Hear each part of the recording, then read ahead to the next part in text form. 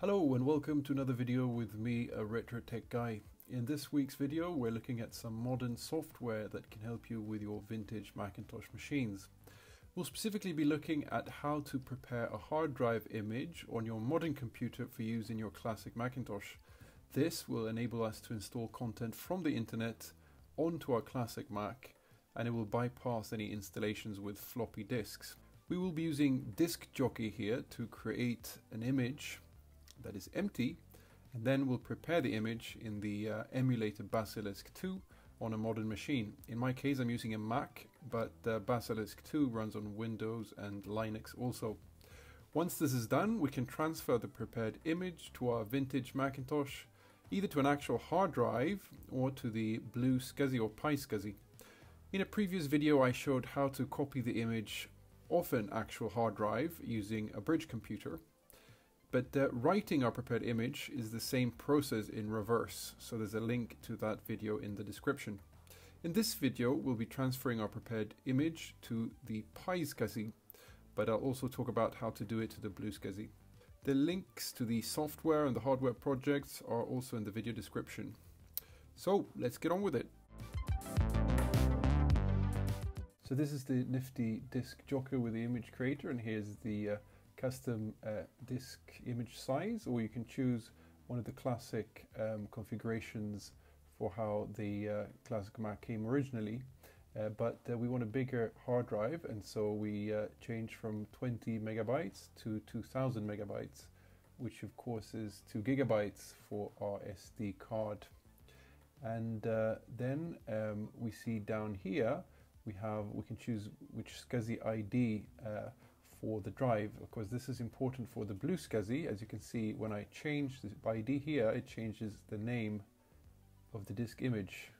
So it was HD10, now it's HD60. And for BlueSCSI, that's important because that's how it finds the image.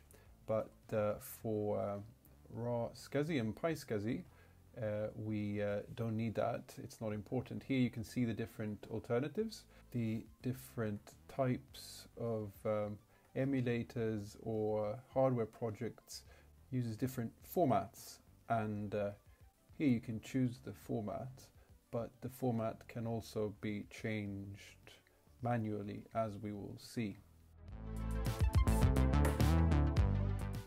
We just click create the image, and the image is created and saved in the downloads folder, and we can continue working with it from there.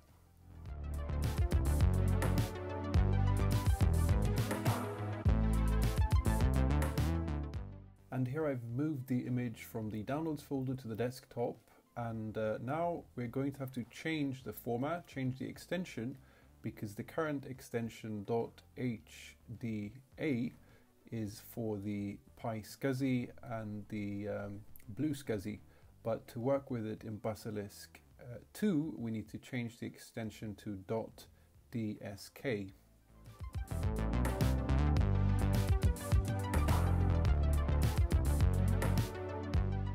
So here we are in the graphical user interface of Basilisk II, and as you can see I have my start disk there called OS 753 installer parts.disk. That's my startup disk, and now let's add the disk image that we just made.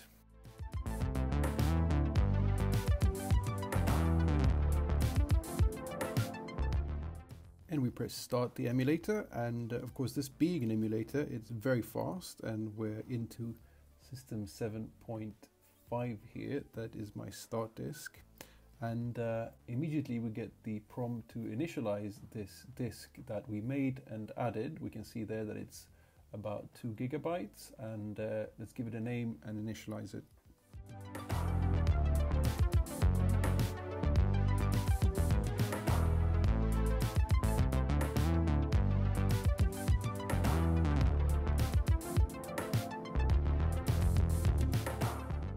So at this point the drive image has the necessary drivers injected to be recognized by a classic machine, but as we can see there is nothing on it. Now let's put something on it. So I've exited out of the emulator, and here we are at the graphical user interface again.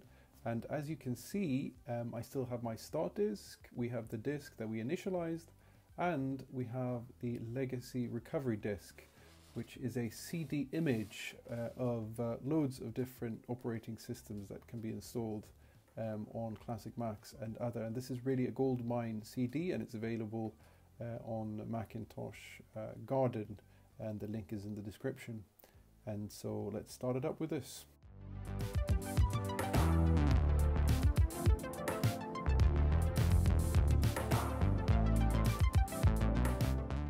An awesome feature of Basilisk II that I wanted to show off here is the feature of moving files and documents between your modern computer and the emulator, and in that way getting them onto your classic hard drive images.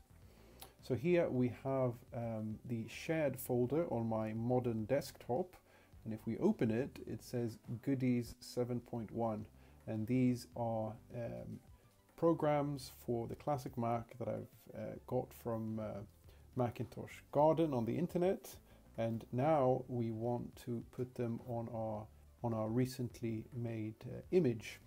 And if we open the Unix icon here on the desktop in the emulator, we see that this is actually the same. So anything we put in the shared folder on the modern desktop ends up in this Unix folder in the emulator. And so here we have it, the Goodies 7.1. And the Goodies 7.1 contains programs that Eric Helgeson here recommends on this website, link in the description, on how to improve the System 7.1 with various different apps. And we will be installing 7.1. It's my favorite. It's a lightweight system, and with these improvements it really is great. It looks great and works great. But now to the actual installation of System 7.1 on our recently made disk image. And as you can see here in this legacy recovery CD, there are loads of operating systems to choose from.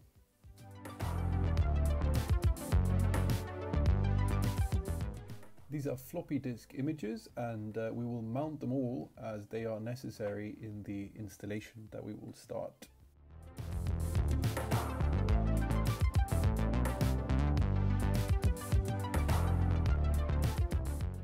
In the Goodies 7.1 was also the system update 3.0, but we will also install it here straight away directly.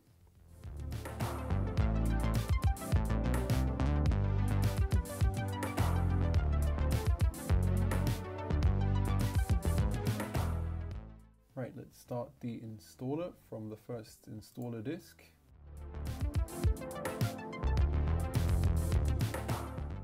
And we have to make sure to install it on the correct disk. It's not the shared Unix disk, and it's not the legacy recovery disk, but it's the Macintosh HD that we made. And to customize, we have to make sure that it works on all systems, as we don't know where we'll be using it, in which computer. And so system software for any Macintosh, and let's install all the options basically. So we have all bases covered, and yeah, that's it.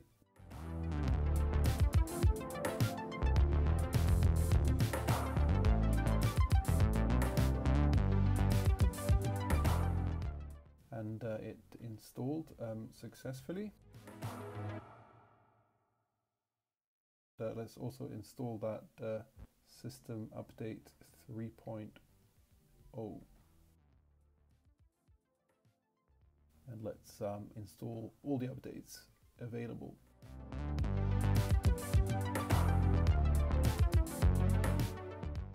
And that's the update also installed.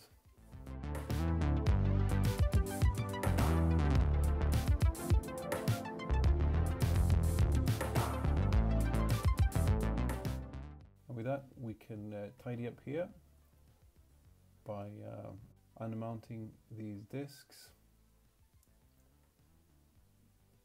and opening our hard disk image. And as you can see here, we have the system installed. Now let's copy Goody 7.1 over to the hard disk image, and let's also add this columns game so we can play it on the classic Mac. So here we are in the browser-based control page of the PiSCSI, and as you can see, I haven't updated my interface from the old name, the Raw SCSI Reloaded, and you see the old logo there as well. So this is my Raspberry Pi then, with the PiSCSI on top of it as a hat, sitting and basically connecting to my home network via Wi-Fi. And if we go down here, we can click the upload file button and choose the disk image, and then click open.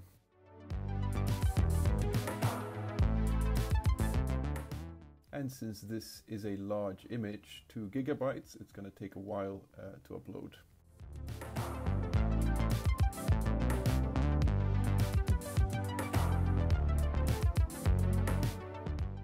This, by the way, is another awesome feature of the PiSCSI, the Dynaport SCSI link, which enables you to actually surf the internet with the Wi-Fi or the Ethernet on your Raspberry Pi, and I've done that successfully on my Macintosh SE30 and my Quadra 700, and it works great.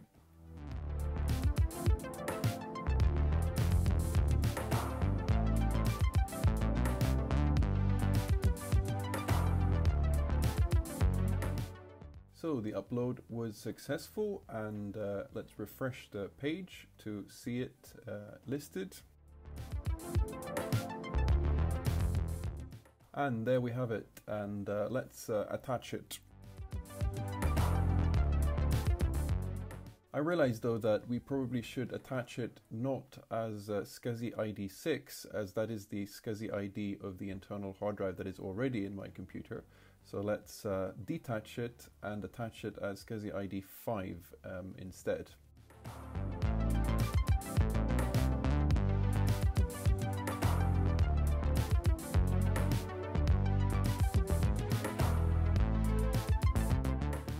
So this file still has the name HD60_512_2000 megabytes.hda, and of course this is the special wording needed for the BlueSCSI. In Raw SCSI, as you can see in my list here of images, they can be called just anything. So we could change this name to anything we want when using it in the PiSCSI.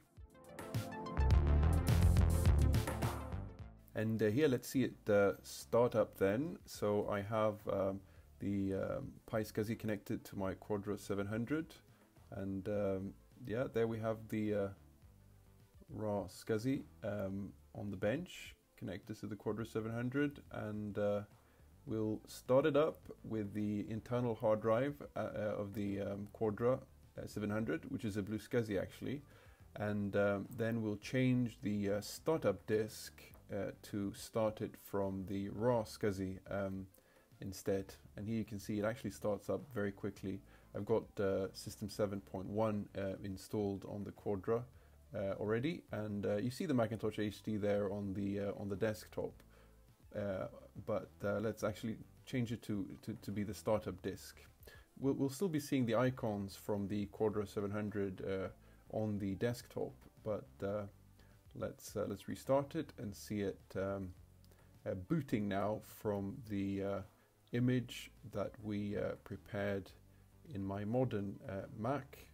And as you can see, it's actually black and white now because it's not set to color in this disk image. And yeah, that's it. And the Macintosh HD there is on top, meaning this is the boot disk. And here we have Goodies 7.1, and with all the things that we can install from here then, and also the columns game that we added. And if you want to add more software later to your classic Mac, you can do that via the PiSCSI using smaller disk images that you can make, putting them as we did in the Basilisk II, and uploading them to the Raspberry Pi and mounting them together with your boot image, and thereby you can get them onto your classic Mac, and it won't take very long to upload in the PiSCSI control page. So that's it for this video. Do leave your comments below and see the links in the video description. And if you've enjoyed this video, do hit that like button. If you'd like more retro computing coming your way, please consider subscribing to the channel. And thank you for watching. Bye!